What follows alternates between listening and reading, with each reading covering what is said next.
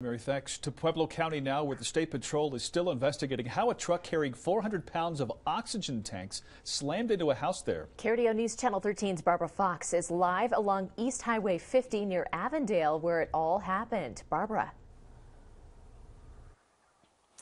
Bart, Heather, that truck was actually traveling on US 50 East on this highway right here, and it actually lost control of the vehicle and actually ran straight into this wired fence right here.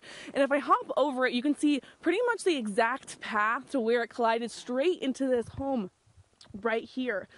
Thankfully, the oxygen inside the vehicle did not rupture, but the truck did hit a natural gas meter outside the home, causing a leak.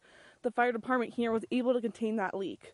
State Patrol says the truck driver was not hurt and no one was inside the home, but the truck won't be removed until the gas line is redirected from the house. As for what the role the weather may have played, that's still being investigated. We understand that people do have a necessity to travel.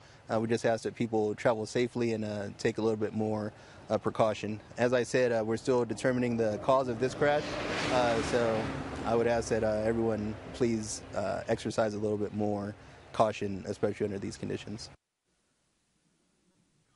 The truck will not be removed from the home for the next 2 to 3 days so that utilities crews can work on the ruptured gas line.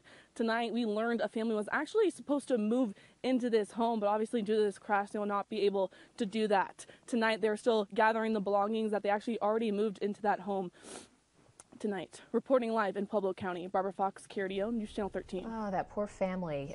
Moving is such a headache, and to add all of that on top of it. Starting over now, yeah. Wow. Tonight, 13 Investigates is looking into cars disappearing for weeks, and in one case, 9 months after being towed in Colorado Springs. We found drivers who were forced to file police reports and lawsuits just to get their cars back. And investigative reporter Dan Beatty has uncovered a loophole in state law that's letting it happen.